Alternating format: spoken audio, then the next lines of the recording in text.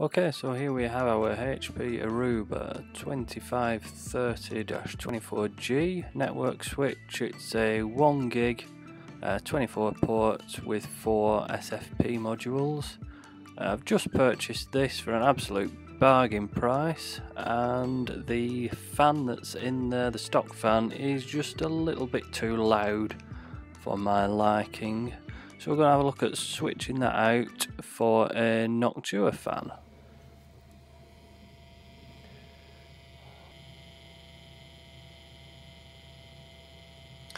So in comparison to most of the switches, this particular one, the 2530, is very quiet. If you compare it with a 2930 or something like that, it's much quieter. But I want to see if I can get it any quieter by swapping out the stock fan. So the next thing to do is to open it up and see what we can do inside.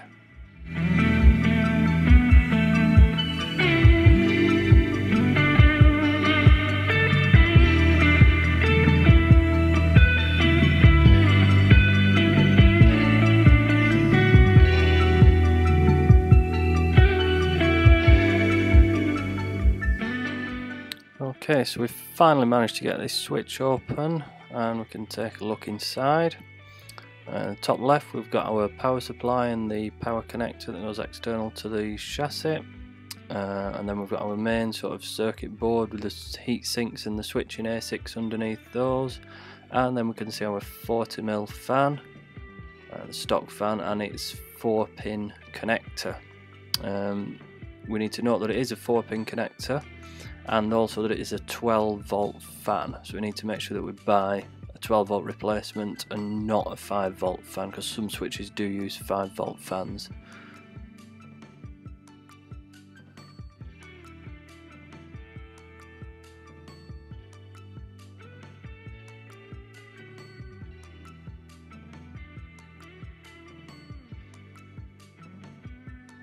So this is our NFA4X20 Noctua fan that we're going to be putting into this switch. This is the 40mm one, and it is 12 volts. We've got to make sure we get the right one because there's about 4 different versions of this. So as you can see, as we open it up, it comes very well packaged, as most Noctua products do, and with plenty of very useful accessories.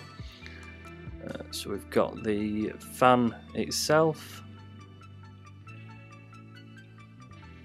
Is the 20mm deep version and the 4-pin PWM connector, not the 3-pin version. We've got some anti-vibration mounts, and we've also got the usual selection of Y cable splitters and low noise adapters as well, which are always really handy to have. We've also got in there a kit that allows us to use connect it to a different fan header. If it's not a non-standard 4-pin header or something like that, we can use the included kit to connect it to that, but we're not going to be using that today. But again, very useful to have.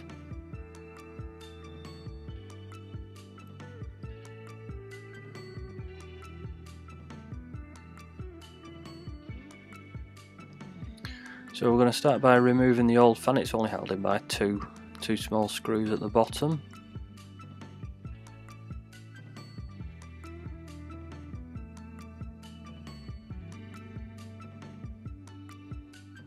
And then we can remove that completely once we've taken the screws out.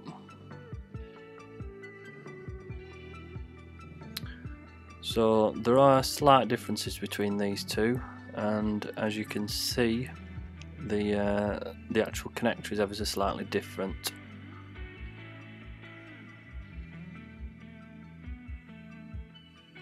But we can modify that and it's not going to cause us any issues.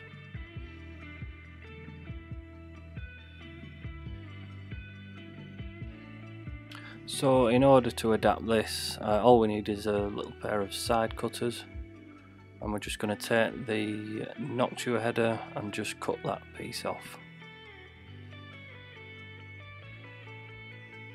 Simple and straightforward, and it works perfectly. As you can see, that won't get in the way anymore. So all we're going to do then is connect it up to the switch.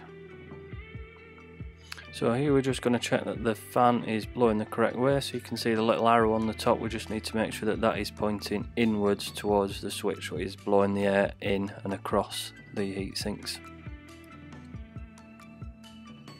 So we are going to mount this using the included anti-vibration mounts, taking into account I haven't actually used these before. But they just push through as such. Need to make sure that the fan is oriented correctly before we start this. So that's the first one in, and then the second one, it's only held in at the bottom, there's nothing at the top that holds it in. And that can just be pulled through as such. And then we can just pull these through the screw holes. It is a very tight fit, as these screw holes are actually slightly smaller than standard fans. So it'll take a bit of pulling, but they will eventually go through.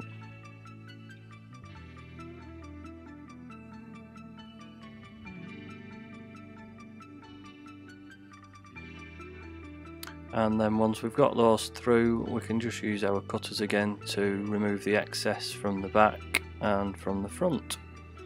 Now this isn't mounted in the most secure way ever, but once the top cover of the switch is back on, it's going to be absolutely no issue. It's certainly not going to be falling out or anything like that.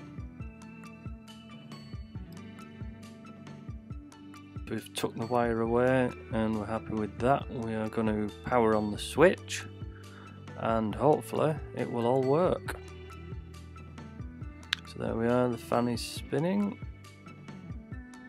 and we'll just wait for it to boot up and make sure that we don't get any error lights on the front. So that's now in the process of booting.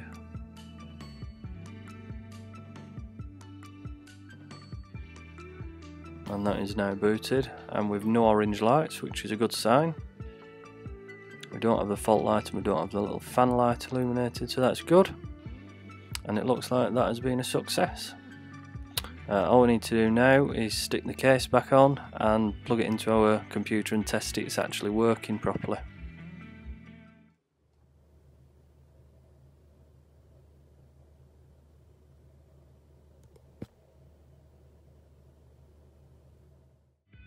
So we've now logged into the web interface of the switch through its IP address, as you can see on the screen now. We've got some previous fan fail notifications, but that's only because I've been unplugging it and plugging it back in previously. But as you can see at the top, it says fan 1 is now operating normally, so success. The switch is currently sat right next to me and I can't hear it at all. So I hope that was useful, and thanks for watching.